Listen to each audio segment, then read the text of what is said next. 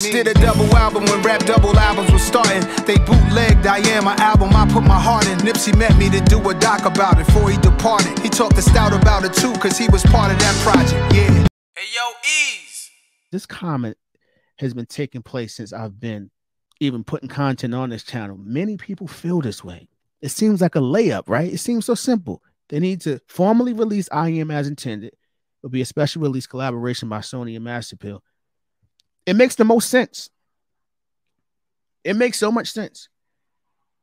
And if I were them, exclusively on vinyl or CD, don't even allow it to be streamed the way it was intended early on. A box set or something, right? Make it feel as though, like, because people are connected to that, man. I want to see how it's supposed to play out. It's a no-brainer. I don't like how long are they going to wait for that?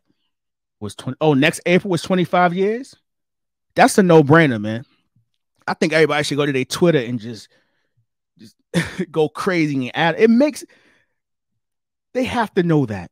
At this particular moment, they have to know that. It just makes so much sense. And people, like I stated, as long as I've been uploading content on this page, people have been stating that. And we're just supporters. We don't even get paid for this. It just makes so much more. I don't get it. This is a great question. What makes you think people would appreciate that double album? Look how many good albums he released that gets fronted on. That's why I stated that I don't think the play should be for streaming numbers or even put it on streaming sites. That should be a collector's item.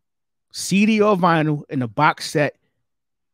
And those who really want it, go to the website and cop it. And I guarantee you, because so many people love that album, those who really appreciate, because think about this.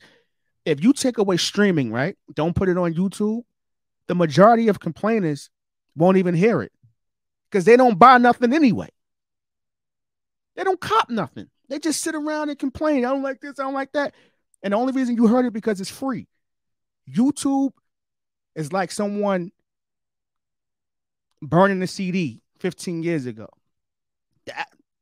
You may get a couple of pennies on a YouTube, I mean, on a stream off YouTube, but what I'm saying is that most people who listen on YouTube ain't gonna cop your project. Not everyone, but most people won't. They won't. It's convenient, but the people who always complaining about something, don't like anything, they don't buy anything at all. They don't. Just be complaining about nothing. You know how hard it was? Like, you remember back in the day, and I hate to sound like the old dude, but no. You got $15 and you go cop a CD and it's trash.